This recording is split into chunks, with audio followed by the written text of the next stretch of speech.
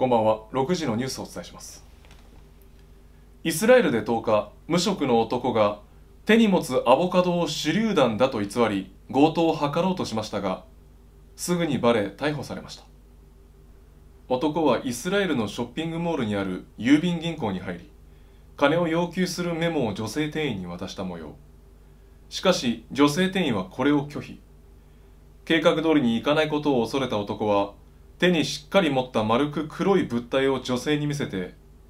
金をこのバッグに入れろ。入れなければ手榴弾を投げるぞ。と脅しましたが、よく見ると手榴弾ではなくアボカドでした。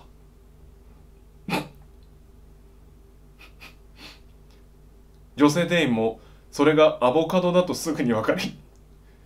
アボカドを奪い壁に投げ、爆発しないわね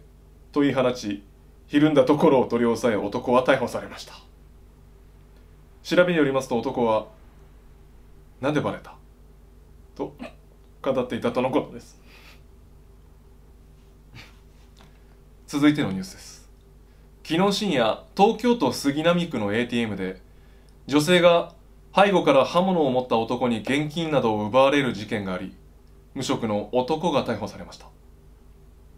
男は女性が ATM からお金を下ろした直後、今下ろした金を渡せと要求。女性はそれに従い、引き出したばかりの3000円を渡し、さらに男は ATM からお金を引き出すように要求。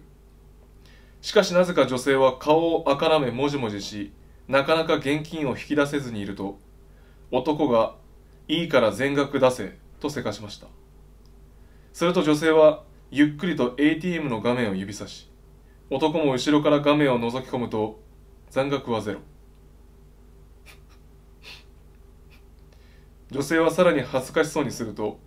男は肩をポンと叩き、奪った3000円を返してその場から逃走しました。監視カメラの映像により男は逮捕されましたが、調べに対し、自分よりも困っている人を強盗したことで罪悪感がすごいと反省している模様です。